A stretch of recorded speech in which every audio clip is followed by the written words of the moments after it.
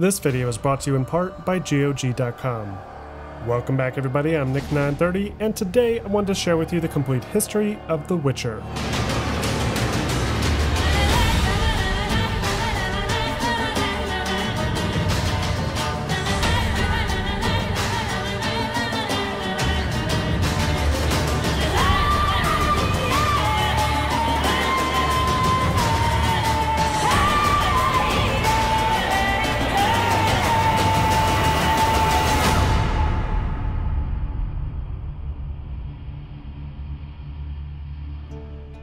The Witcher is a third-person fantasy role-playing video game series, developed by CD Projekt Red and based strongly off the writings of fantasy writer Andrzej Sapkowski.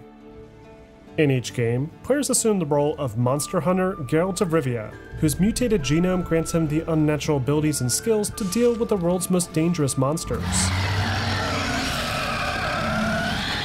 The game series is best known for its incredibly immersive fantasy experience, with a complex web of narrative plot threads and groundbreaking visual effects, and it's amassed a huge fanbase over the course of the past decade, along with a significant evolution of both its graphics and its gameplay mechanics since its initial 2007 debut, with the most recent entry being praised for revolutionizing the single-player RPG, while simultaneously transforming the largely unknown Polish studio into a tour de force across the industry worldwide.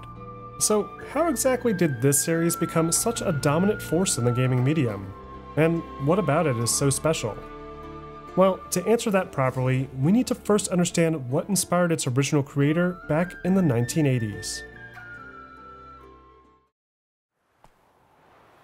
In 1986, 38-year-old Polish writer Andrzej Sapkowski submitted a fictional short story for a writing competition in a fantasy magazine.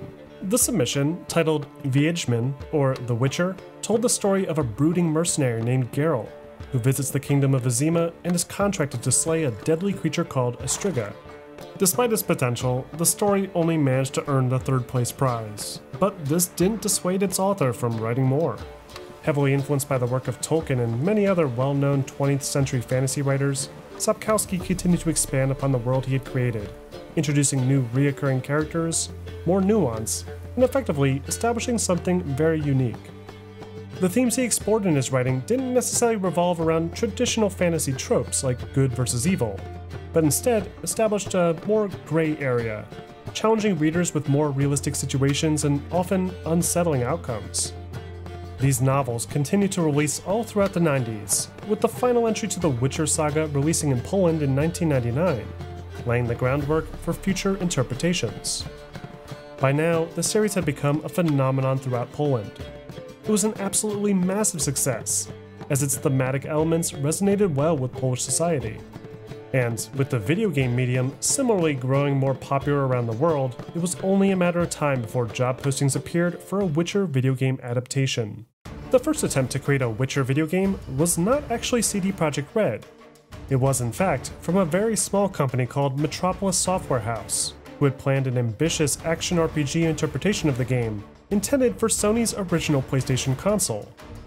This game was eventually cancelled, but had it actually come to fruition, it would have featured a similar design to Capcom's Resident Evil games, with lots of static backgrounds and 3D polygonal character models running in and out of the screen. When faced with a threat, the game would then switch to an alternate combat mode, with a sort of early take on QuickTime events to determine a player's success when striking or blocking attacks. This inevitably proved to be too ambitious for the understaffed studio at Metropolis, and the project was canned soon after, leaving the license to the Witcher IP available for anyone willing to purchase it.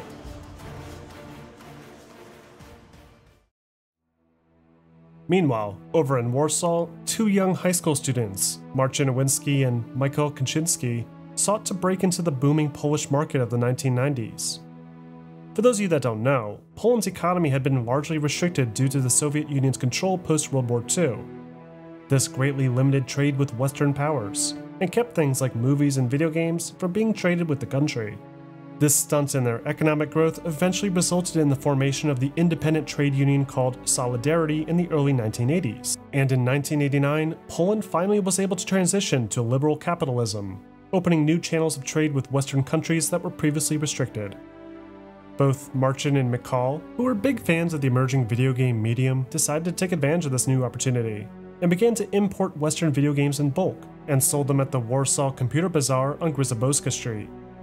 It seemed like the easiest way to play the latest games sooner, but it soon dawned on the pair that this business could make them quite a bit of money too. By the mid-90s, the duo began to expand, establishing the company name CD Projekt Group, as a reference to the CD-ROMs that they were flipping.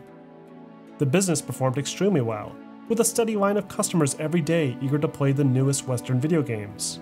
But one issue continued to persist. The games were not localized. Many couldn't even read the packaging.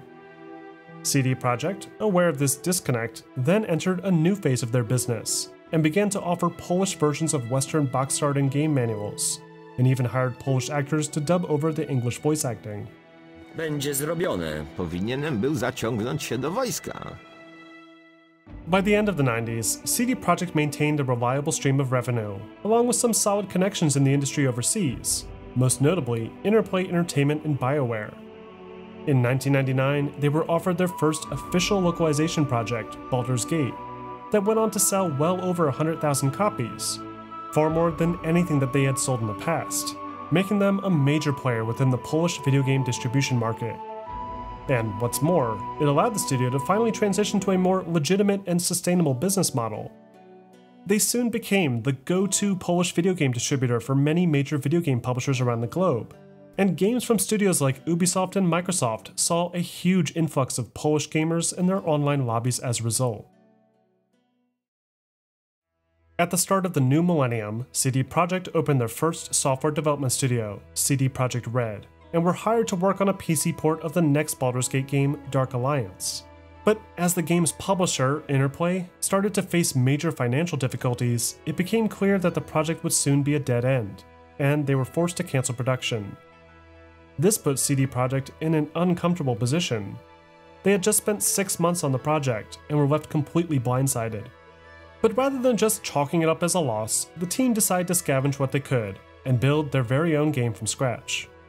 They tossed around a few ideas, many inspired by old tabletop games, but they soon landed on the hugely popular Polish fantasy stories by Sapkowski that many within CD Projekt Red were already familiar with, having read them recreationally throughout their school years. What cemented this decision was the realization that the licensing for The Witcher had been made available again following the cancellation of Metropolis's attempt, and CD Projekt immediately jumped on the opportunity. Now that they had the green light, production began in 2003 within a small 2-room office in Lodz, with only a small handful of developers. Early concepts of this new Witcher game were based around the same concepts utilized in Dark Alliance, with an isometric camera view and a focus on dungeon crawling and lots of monster slaying. Players were even given the opportunity to design their own custom character to play through the game with, interacting with NPCs like Geralt throughout the course of the campaign.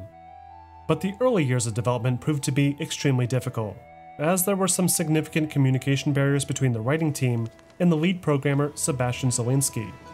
Sebastian, the original creative director for the project, had insisted on using his own game engine, which had proven effective enough in his previous project, Mortar. But the writing team argued that this engine was insufficient in delivering the sort of narrative-branching RPG experience that they intended for The Witcher. They found themselves writing hundreds of pages of the game's script within the game engine itself, just so they can export it and bounce ideas off each other. The situation soon became so unproductive that CD Projekt were forced to intervene, dismissing Sebastian and moving the remainder of the team over to a new office in Warsaw. At this point, progress on the game was minimal, with only 3 writers and a single programmer working on a remarkably low budget of only $300,000, and now no game engine to build from. After settling into his new Warsaw office, programming lead Zardzhanowski suggested that they use the Aurora engine, which he had used previously when working on Neverwinter Nights. CD Projekt, having established a good relationship with BioWare in the past, agreed, and secured the license for a reasonable fee, allowing for development of The Witcher to proceed. But when the programmers received the engine code, they found it was not nearly as easy to work with as they had hoped. BioWare had essentially sent them the entirety of Neverwinter Nights in a deconstructed form, and in order to make it their own, the dev team were forced to rewrite about 90% of it, a long and tedious process that ultimately impacted the scope of the game. The Witcher was first shown behind closed doors at E3 2004, with an early look at the Old Manor Island, a section that players may recognize from the end of the game.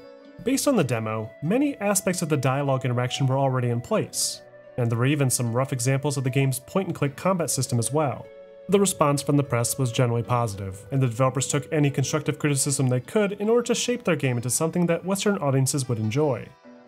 As development continued, the project deadlines began to shape around the E3 showcases. Massive new environments were erected like Vizima outskirts and the city streets to excite the press at events, and it worked as anticipation steadily mounted. But as the game continued to grow, it became clear that the player-made character idea was not delivering the quality of storytelling that they wanted, and as fans of the Witcher books themselves, they decided to change it. The writers completely overhauled the script, making Geralt of Rivia the sole protagonist of the game. This presented a plethora of new problems, as they wanted to avoid retelling Sapkowski's stories, but also didn't want to change them either.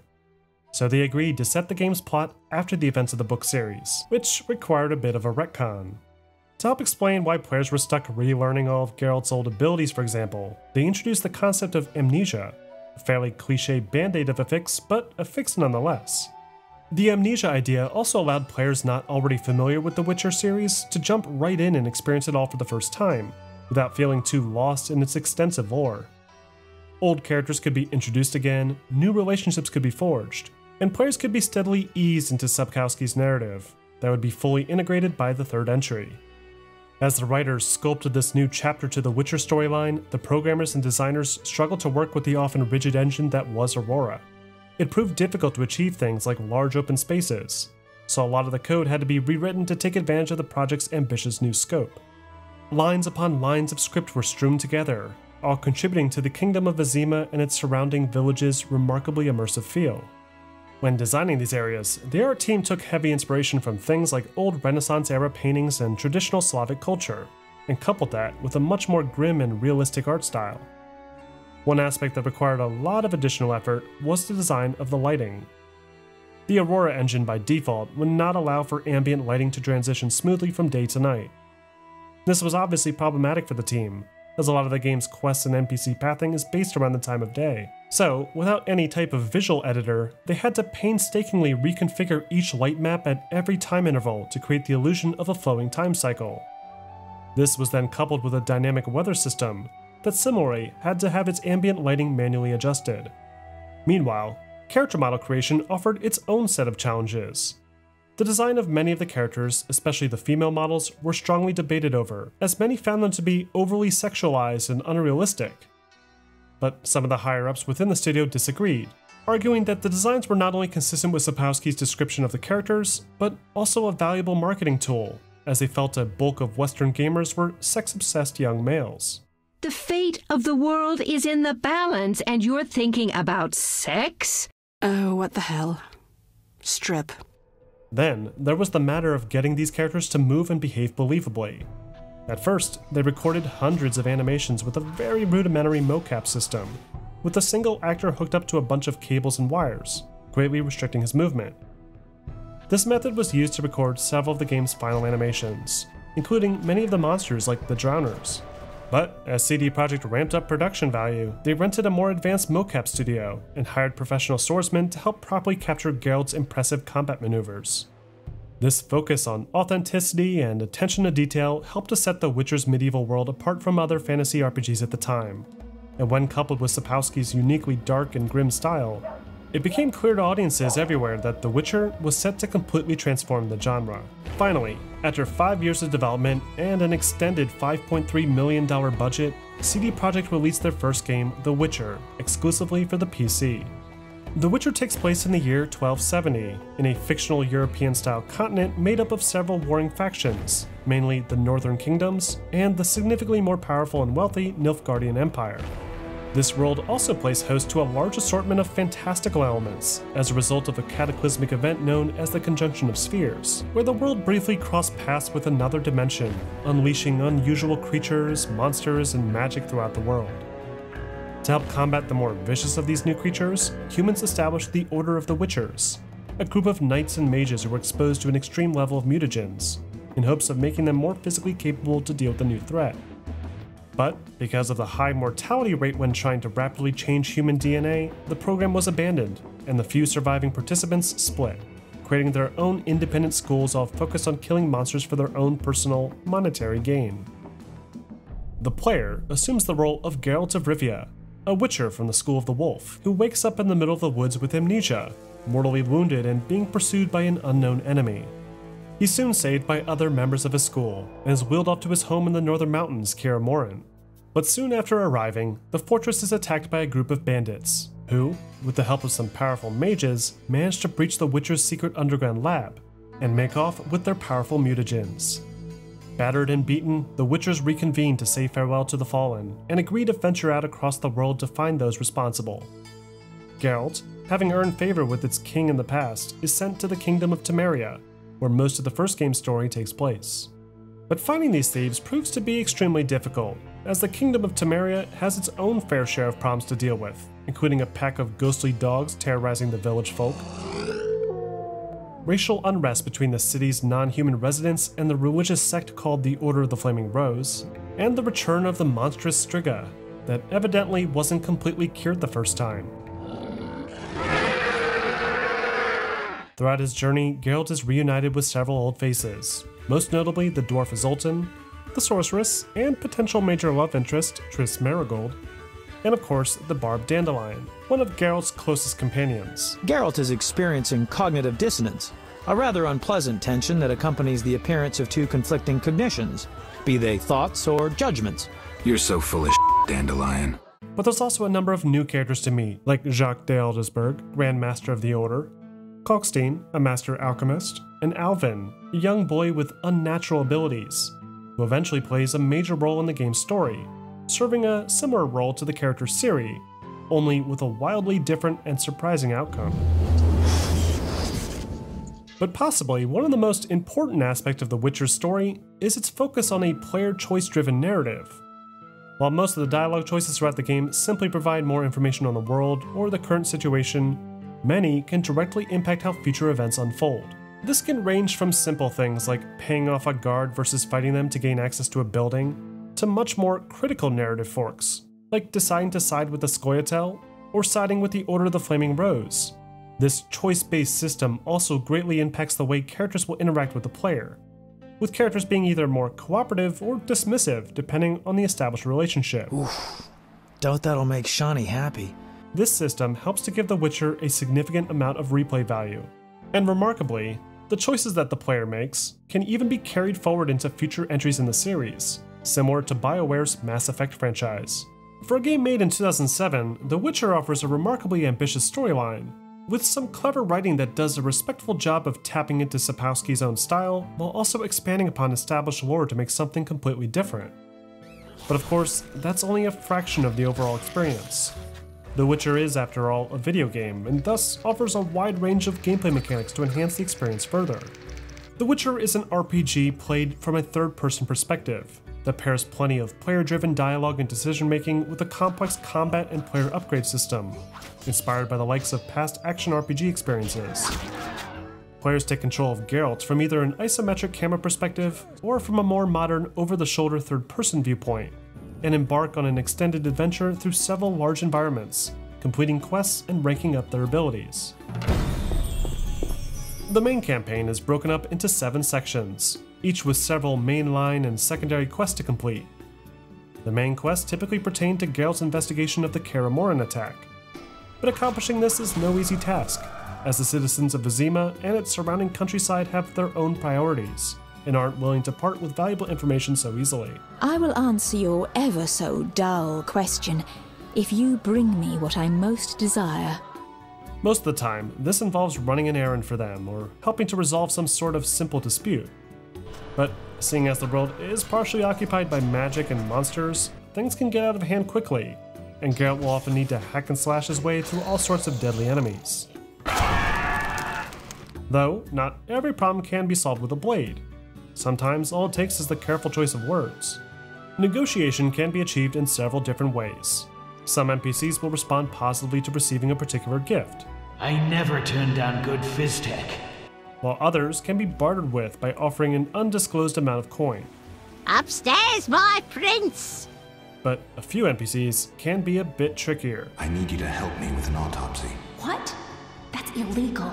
only offering certain dialogue choices at specific times of day. Shani, I need your help with an autopsy. Okay, though I'm no coroner. Or only fully trusting the player if they first show them an equipped signet ring. A ring of the eternal fire. Must be from the Reverend. Players can even challenge these characters to drinking contests in hopes of extracting important intel while they're drunk. Drinking with you's a f***ing treat. I'll show you something interesting, though I shouldn't. But what's so great about this system is that you're rarely forced to choose one particular method. There's often multiple paths to the same goal, with no true right answer. Even for the most important story-based decisions, the game does a great job of hiding the consequences of the player's choice until much later on, preventing any type of trial and error gameplay. This method greatly encourages players to make decisions that they themselves would make, rather than trying to guess what the intended choice should be. An absolute must when forming these types of choice-based narratives.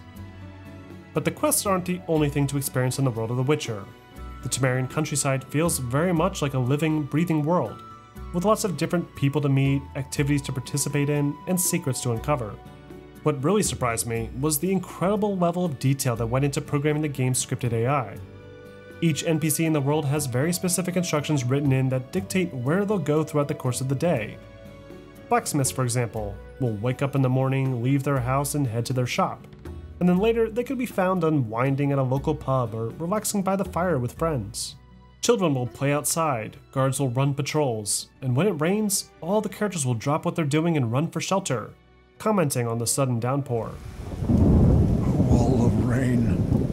It's not necessarily the same as the type of open-world games we've become accustomed to, but coming from a completely new developer in 2007, this game world is pretty impressive. Which brings us to The Witcher's combat design.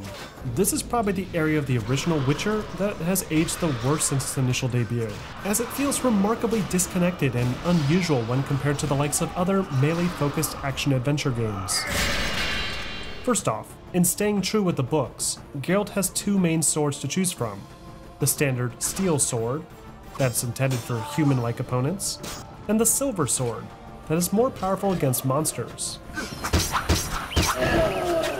Geralt can additionally equip a third melee weapon to his waist, though it's not all that necessary.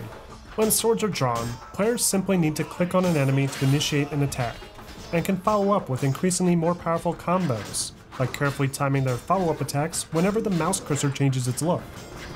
But clicking too early or too late will cancel the combo, resetting Geralt back to his default attack pattern. Players can also select between 3 different fight styles: fast, group, and strong, each necessary for specific types of enemy configurations.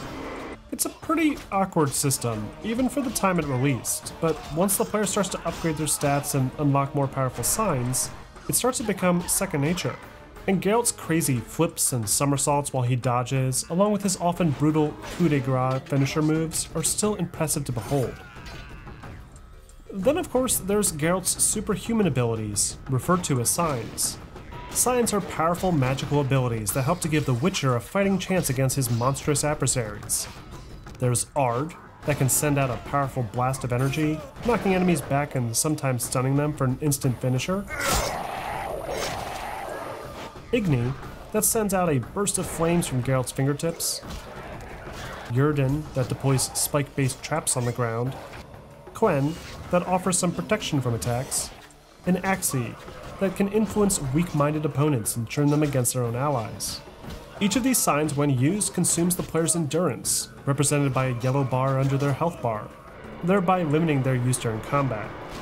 But carefully timing them and using the right sign against the right enemy can drastically change the tide of a battle. However, these aren't the Witcher's only weapons at their disposal. Another important aspect of the game's combat is preparing for battles ahead of time, either by coating their swords in specialized oils, or by using alchemy to brew potions, both of which grant the player temporary enhancements. Like with signs, potions are balanced to prevent them from being too overpowered, and will increase the player's toxicity meter, with increased amounts of toxicity draining health and causing some slight image distortion on screen. Then of course there's the character upgrade system. As players complete more quests and progress further in the game, they'll continue to earn increased amounts of XP, and will be rewarded with special talent points that can be used in the game's upgrade tree. This tree can be used to enhance nearly every aspect of Geralt's abilities, from his swordsmanship to the power of his signs, slowly transitioning him back into the legendary Witcher from Dandelion songs. Overall, the original Witcher provides a remarkably deep and well thought out role-playing experience. Its complex narrative, coupled with its dynamic, branching choice-based mission design and solid pacing, resonated strongly with fans, and the game's initial release was met with solid reception across the board. It was generally praised for its beautiful visual presentation, story quality, and accompanying musical score, and was even given the award for Best RPG of the Year by both GameSpy and IGN. However, it didn't win everything, as Mass Effect had also released in that same year, offering some stiff competition. Still, to even be compared to the likes of BioWare with their very first foray into the world of game development is an incredible achievement, and helped to put CD Projekt on the map as not just a Polish localization studio, but a true competitor in the market, and their next project would expand that idea to an even larger audience.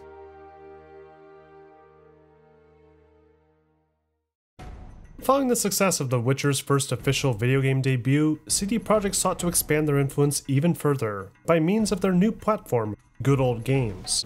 The Good Old Games initiative was a direct response to the increase in DRM-protected PC games in the mid-2000s. CD Projekt, having experience dealing with simplifying software distribution in the past, saw this as an opportunity and established their own digital distribution platform, where every title made available for it would be completely DRM-free.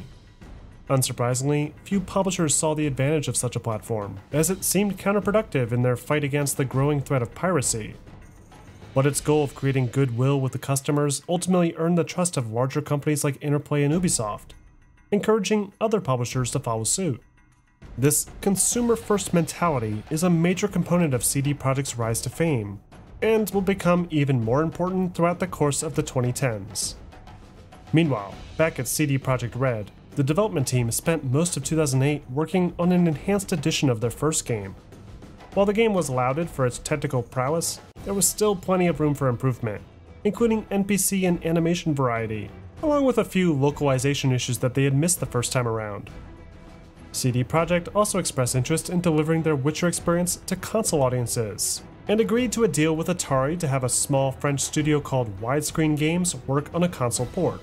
But this decision quickly came back to haunt all those involved, as trying to rework a game built heavily around the PC-centric Aurora engine proved to be impossible with the allotted time and resources.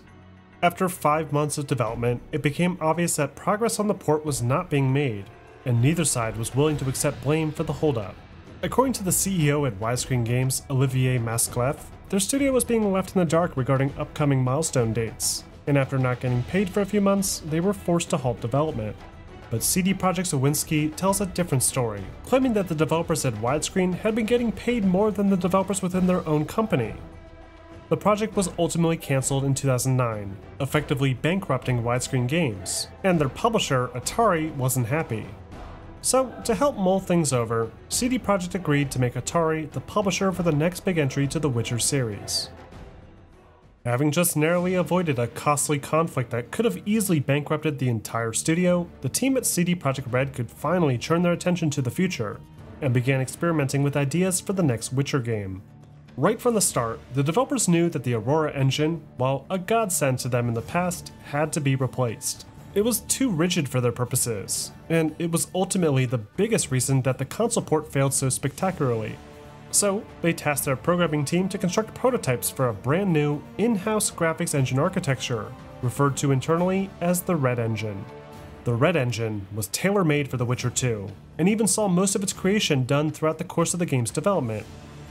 If the developers felt they needed something to improve the look of the game, then the programmers would find a way to make it a part of the engine. Lighting, for example, no longer required a tedious workaround, and was integrated seamlessly with a new dynamic shadow system. The game's models and artificial intelligence were also improved upon, with higher quality parallax mapping and increased layers of scripted actions to help make character behavior more believable. But some of the most important improvements were made to the combat design.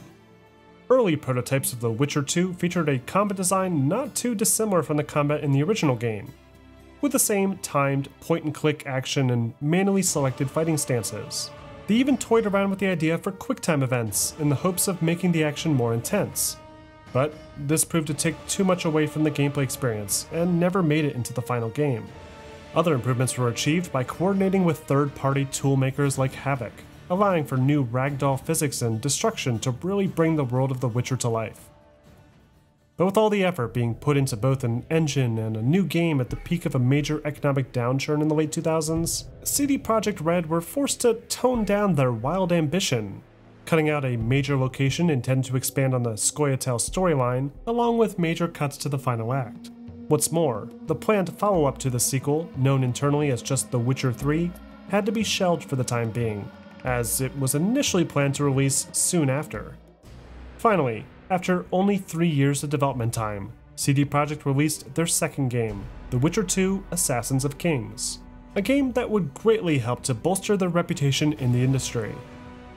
The Witcher 2 takes place directly after the events of the original game, with Geralt working in close collaboration with King Foltest of Temeria after having thwarted an assassination attempt against him. Uneasy about his near-death experience, Foltest demands that his illegitimate children of the Baroness Lavalette be returned to his palace in Vizima. But when the Baroness refuses, Foltest launches an aggressive assault on her stronghold, and asks Geralt to accompany him as a sort of good luck charm. But Geralt's presence proves insufficient as a deterrent, as a mysterious assassin manages to sneak by and cut Foltest down, and Geralt, being the only witness to the attack, is accused of being a Kingslayer. Desperate to prove his innocence, Geralt escapes from the castle dungeons with the help of the leader of the Temerian Special Forces, Vernon Roche, and travels to a nearby riverside town called Flotsam in an effort to track down the real Kingslayer, and along the way, uncover the truth about his past. But just like with the original game, Geralt soon finds himself swept up in several other significant situations, including more racial unrest between the rebellious Scoia'tael and the fractured remnants of the Temerian military, along with a desperate land grab attempt between the kingdoms of Redania and Caudwyn. To make matters worse, a dragon has been spotted terrorizing the Pontar Valley. The Nilfgaard are prepping for an all-out invasion, and the legendary Wild Hunt, whom Geralt had encountered at the end of the first game, continue to be an ever-present threat to the entirety of the world. It's an overall far more expansive and ambitious plot than the first game, pushing even more of Sapkowski's deep lore into the player's court. But with the help of a well-structured quest design and plenty of optional exposition provided by Geralt's many returning friends, the game's story is easily digestible to even the most novice Witcher fans. The Witcher 2 also sees the return of the original's choice-based narrative design, only with a slightly more cinematic flair to the camera work to help make each conversation feel more interesting. Players still need to think carefully about the choices that they make, as there are several different paths through the game depending on the alliances that are established. Choosing to side with Yorvith and his band of Scoia'tael warriors, for example, will push you to the city of Vergen to fight for the rights of non-humans. But this will subsequently hurt your relationship with Vernon Roche, and lock you out of the quest line at the Kedwin military camps. Roche, it's really important. Only you can help me. Now you want my help? I'll gladly return the favor. Oh, wait. You did nothing for me. Like before, The Witcher 2 offers some fantastic replay potential, as there's a lot of different scenarios to explore, with no real right answer, and the overall feel and tone of the game's writing continues to feel consistent with that of the Witcher saga. The gameplay, on the other hand, marks a major turning point for the series, as it has been drastically revamped with more intuitive controls and mechanics designed to take full advantage of the planned console port. The general principle remains the same. Players control Geralt on an epic adventure filled with lots of narrative choices and monster slaying, but there's a slightly more claustrophobic feel to the world, as the level environments are noticeably smaller and less connected. Unlike The Witcher's Temerian kingdom, where players could freely travel between different districts and venture around outside, The Witcher 2 offers more varied environments locked to particular chapters. The first chapter, for example, begins in a small swamp village called Flotsam, with some village people to interact with and plenty of monsters to slay in the nearby forest.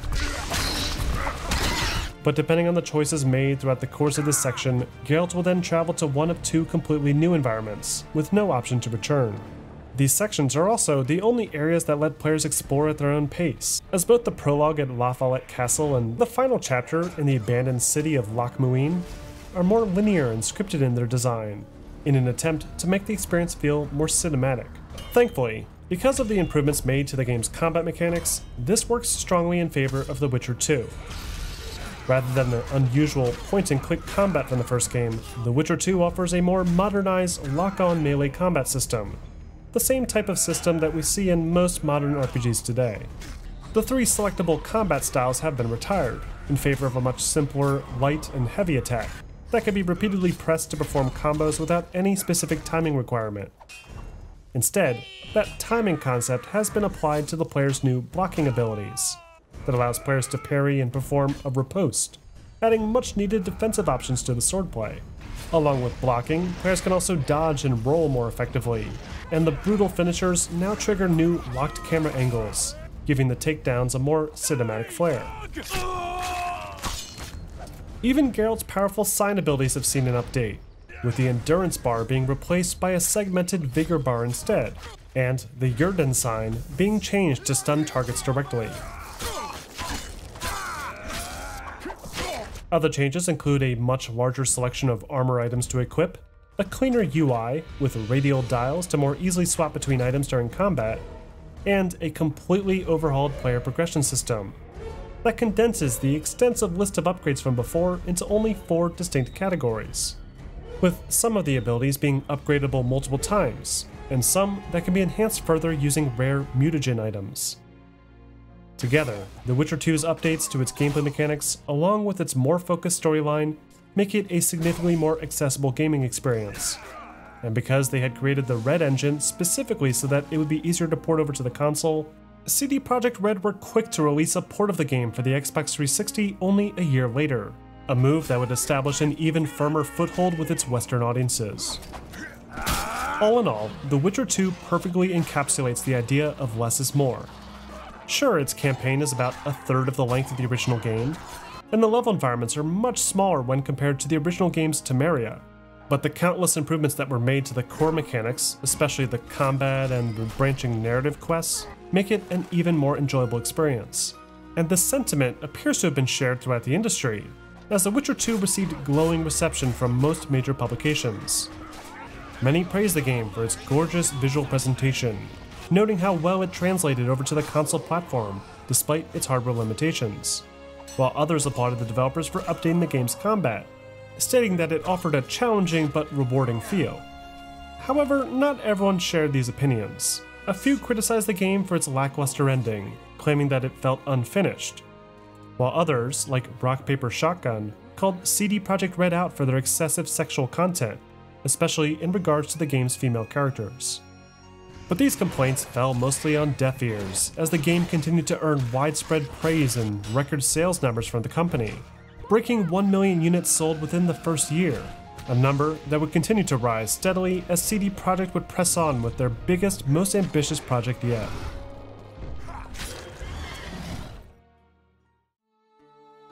Now, before we move on, I think it's important to recognize some of the extraneous factors that likely contributed to The Witcher's success around this time period. Yes, CD Projekt made a fantastic sequel, and yes, it was more accessible thanks to its Xbox 360 release. But in the early 2010s, there was also a sharp spike in interest around low fantasy in general. Game of Thrones, the hit HBO show based on the books by George R.R. Martin, had just begun to air, and quickly began to dominate pop culture. Around the same time, Bethesda released their hugely ambitious new entry to the Elder Scrolls series, Skyrim, only further pulling consumer interest back towards the same genre that The Witcher also occupied. But CD Projekt's next game would push the boundaries further than anyone could have anticipated, taking their dynamic storytelling to an entirely new level, and combining it with the sprawling open-world environments that Witcher fans had been dreaming of for decades. By 2013, CD Projekt confirmed what the end credit cutscene in Witcher 2 had already convinced fans, that a third entry to the popular Witcher series was on its way. And with each announcement video and E3 demonstration, the hype surrounding its development steadily grew to unprecedented levels. It was set to be the single greatest role-playing experience of a generation, and the epic conclusion to Geralt of Rivia's tale. CD Red, fully aware of the hype surrounding its new project, massively increased the size of the development team, and invested a sizable amount in updating the Red engine to take full advantage of the then new console platforms. The engine had already seen a slight update with the Enhanced Edition release of The Witcher 2, But Red Engine 3 was on a whole new level, built specifically around creating massive open-world environments. And this was key, as the developers were intent on creating the ultimate Witcher experience, fulfilling on their original promise to bring Sapkowski's world to life. But if they were going to pull this off, they were going to have to step outside their comfort zone, and deliver in ways they had never done before. One way they achieved this was by sending out a team of field researchers to the UK to film the various cliffsides of Scotland, capturing close-up imagery of things like forest floors and tree bark to help replicate their appearance in the Red Engine as closely as possible. They also continued to refine the engine itself with more advanced capabilities, increasing the number of particle effects, incorporating new volumetric lighting, and programming in new dynamic weather systems, only further adding to the game world's realism. When recording dialogue for the game's ambitious lineup of characters, the developers took advantage of the constant hype surrounding the Game of Thrones series, and tapped Charles Dance, the actor that played the ruthless Tywin Lannister, to play a somewhat similar role as the leader of the Nilfgaardian Empire. I had forgotten how insolent you can be. What's even more impressive is that CD Projekt took the massive $80 million budget for the game's development upon themselves, and opted to self-publish the project, using support from their extremely loyal fanbase and the revenue from their increasingly more popular GOG platform to aid in covering the cost. It was a risky move, one that most developers would never think to take without having other projects in the pipeline to make ends meet if things fell apart. But CD Projekt were confident in their abilities, and pressed forward anyway. They did, however, run into a few snags throughout the course of development. The game was initially meant to release as early as 2013, but they were ultimately forced to postpone due to a plethora of game-breaking bugs and various other forms of instability. This soon became a common trend for those following The Witcher 3's development, as CD Projekt Red were forced to delay the game once again from 2014 into early 2015. But Owinski reassured the fanbase that the wait would be worth it, stating that it was a really tough decision to push back The Witcher 3, but gamers don't care about buggy games shipped on time, taking a firm stance against rushing out games before they're finished.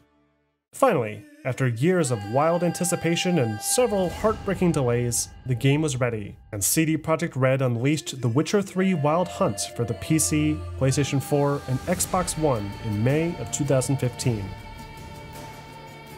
The Witcher 3 is the conclusion to the tale of the legendary White Wolf of Rivia. Geralt, having finally recovered his memory by the end of The Witcher 2, has now made it his sole mission to locate his adopted daughter Ciri, who helped to rescue him from certain death prior to the events of the first game.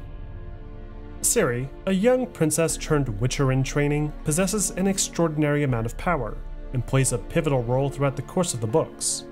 And with Geralt now finally remembering that he's been bonded to her through destiny, he sets off to find her and bring her home to Kaer Morhen.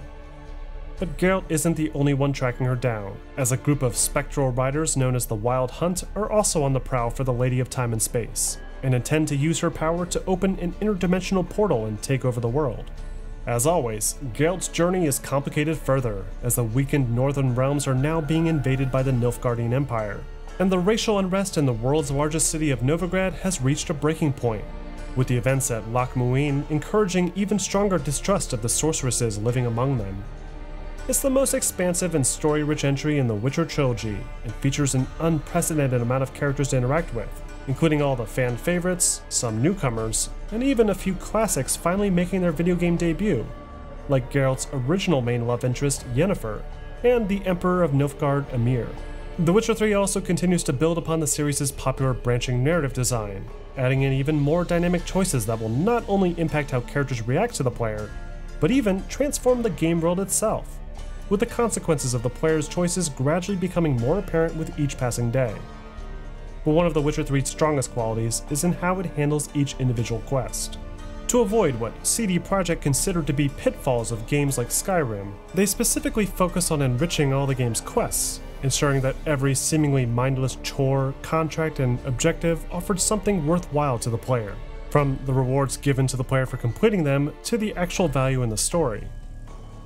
This ensures that every NPC is worth talking to, as they could potentially offer their own unique adventure to experience, often far removed from the main plot. And this aspect is crucial in providing that quintessential Monster Hunter for Hire feel, something that past games may have attempted, but The Witcher 3 excels at.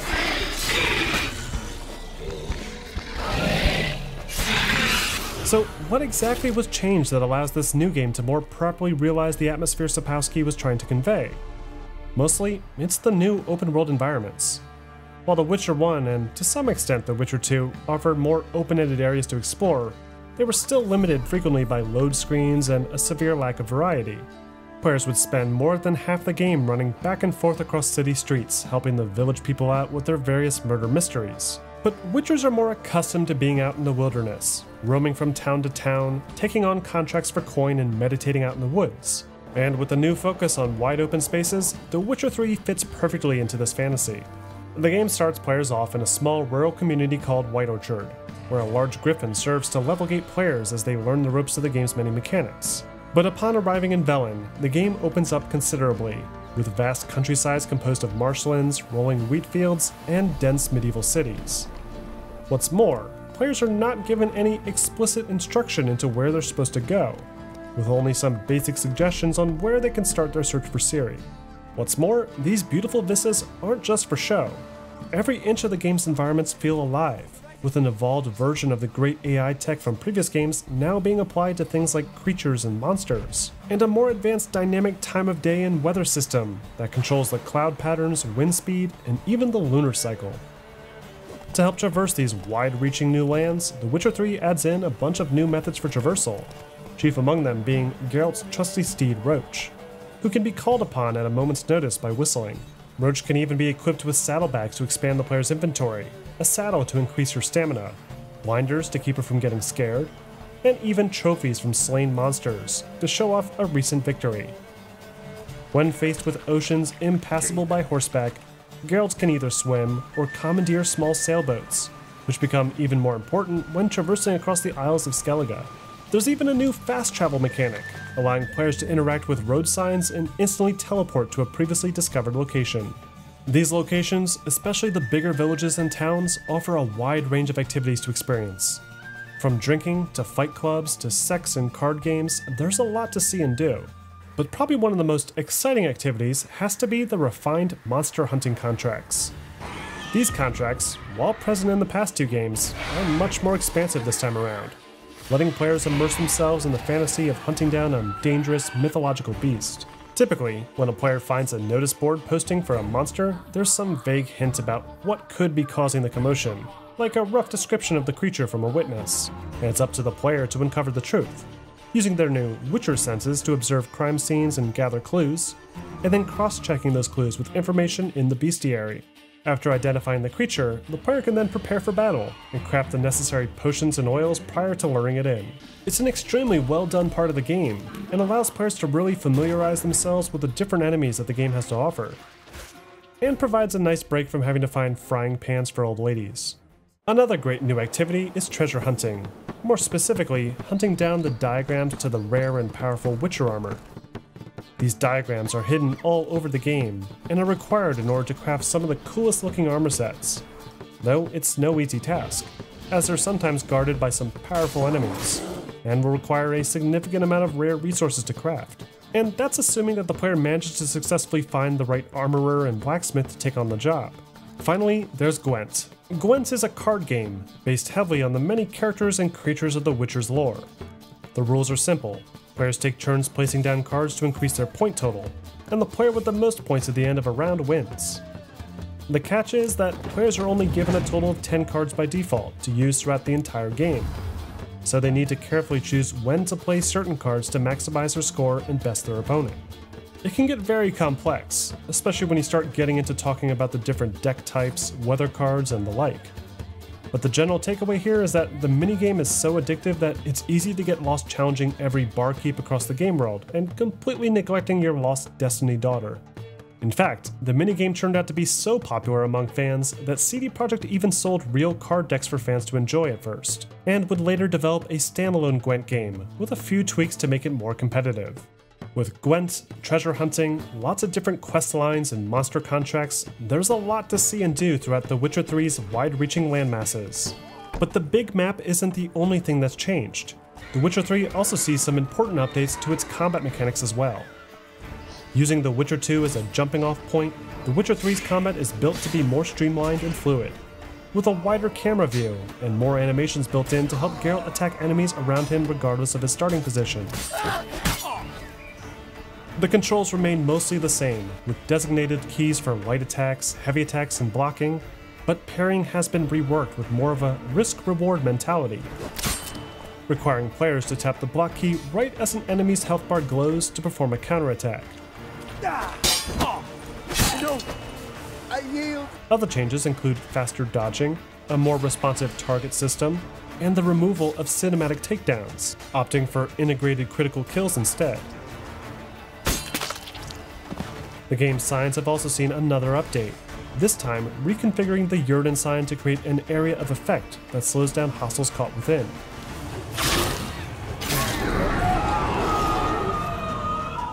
Additionally, the Axii sign no longer turns enemies against each other by default, and instead is used to stun enemies. Signs can also be upgraded to behave completely differently, like turning Igni into a sort of flamethrower, letting players fine-tune them to fit their playstyle. The game's alchemy system was also changed, making it so potions only need to be crafted once, and simply meditating will automatically use common resources to refill any previously crafted potions or oils. This encourages players to experiment more with the many different potions and oils found in the game, an aspect of the past two games that, while useful on occasion, was easy to overlook. As always, players can expect a robust list of player upgrades as well, with 4 distinct categories based on Geralt's various core abilities. But instead of allowing players to use all these upgrades at once, The Witcher 3 forces players to choose only a few, and stacking similar colored upgrades together in the same column will help to boost their effectiveness, alongside a similar system for the mutagens. Other changes introduced in the game include simplified inventory screens, weapon and armor durability, a new resource crafting menu, and new player gadgets, like a crossbow, that drop flying monsters out of the sky. Overall, The Witcher 3 goes well out of its way to deliver the absolute ultimate Witcher experience. This is a game that was very much made for fans by fans, and that dedication quickly paid off, as the game achieved incredibly high reviews from almost every single major outlet, with some even claiming it to be one of the greatest video games of all time. The game went on to win many Game of the Year awards in 2015, beating out other high-profile titles from that year including Bloodborne, Fallout 4, and Metal Gear Solid 5. Sales also far exceeded expectations, with well over 1.5 million pre-orders placed before the game was even finished, and upwards of over 30 million units having been sold up to this date. But before players could even digest it all, CD Projekt Red were already hard at work adding more content to the game, including constant technical improvements, bug fixes, and a long list of new features, including the return of the barbershop from The Witcher 2, a storage chest to stow excess gear, and of course, the first of 2 planned expansions to the game's campaign. The first expansion, titled The Hearts of Stone, released back in October of 2015, and adds a new series of quests to experience in the northeastern edge of the Velen map. In this quest, Geralt accepts a contract from a nobleman, von Everick, to kill a beast in a nearby sewer system. But after discovering this to be a trick, Geralt is captured and forced to make a deal with a mysterious man in exchange for 3 impossible-to-fulfill wishes. It's a fantastic addition to the game's narrative, and even features some nice appearances from old classics like the medic Shani. But at the same time, it doesn't add too much new to the game either, with only a few new enemy types and a new upgrade system for things like swords and armor runes. About a year later, CD Projekt Red released their second and final expansion for The Witcher 3, an expansion so big and full of new content that it could probably serve as its own standalone release. The expansion, titled Blood and Wine, follows Geralt's journey to the Kingdom of Toussaint, as he investigates a mysterious murder mystery. Unlike the first expansion, Blood and Wine introduces a massive new environment to explore, complete with a ton of new weapons, armor, some new enemies, and most notable of all, a homestead called Corvo Bianco, that can be upgraded with new places to display weapons, armor, and grow helpful resources. It's a way more ambitious addition to the game, and also provides an ultimate conclusion to Geralt's adventures, making any future titles starring the character even more unlikely. Like with the base game, the fan and critical reception for these expansions was incredibly positive, with many praising it for its great quest design and well-implemented new features. It also set a new precedent for video game expansions, and is the subject of frequent comparisons when considering what exactly a video game expansion should be.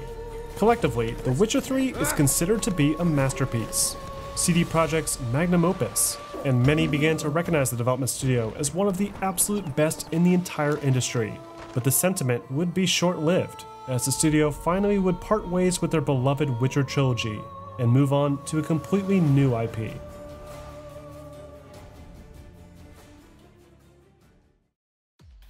Back in 2012, prior to The Witcher 3's formal announcement, CD Projekt unveiled a brand new passion project that for the first time was not related to the Witcher series at all.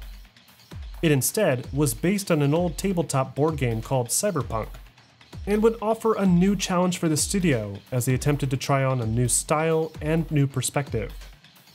The project eventually went quiet as hype for The Witcher 3 began to emerge and boil over, and as the years went on, many feared CD Projekt had thrown the idea out. But finally, in 2018, Cyberpunk was back in the headlines with a new trailer and a follow-up gameplay reveal that demonstrated a significant departure from their past work. The game was set to be completely first-person, with an increased focus on using firearms and special hacking abilities, and the narrative would be structured even more strongly around player choice, ensuring that no two players had the same gameplay experience. By the time of the reveal, the development team at CD Projekt Red had been completely engulfed by their work on Cyberpunk, with staff size again seeing a huge increase, and major talent like Keanu Reeves being signed on to play critical roles in the campaign. And after a number of disappointing delays, CD Projekt Red finally released their fourth and most recent game, Cyberpunk 2077. But unlike The Witcher 3, Cyberpunk wasn't met with resounding praise. In fact, it was met with a lot of controversy, with many players on older consoles like the PS4 suffering from an insurmountable amount of technical issues. So despite its positive reviews from industry professionals, Cyberpunk had left an unfamiliar stain on CD Projekt's reputation, and, at least for the next year or so, fixing the game and cleaning it up will likely be their bigger focus. Overall, the Witcher video game franchise has underwent an incredible journey. What started as a niche fantasy story from Poland has been transformed into one of the biggest, most recognizable role-playing video games in recent history. And it's forever changed the way developers look at creating open-world experiences. The series is the perfect example of both graphical and gameplay evolution, with The Witcher 1 showing what's capable when immense passion is met with technical and monetary limitation, The Witcher 2 being a sort of acknowledgement of poor gameplay mechanics and an attempt to fix them, and The Witcher 3 being the ultimate refined package, fully delivering on the promises that the studio had always sought to deliver. The game series has been so successful even that Netflix has been working on their own exclusive television show, with Season 2 set to release sometime later this year.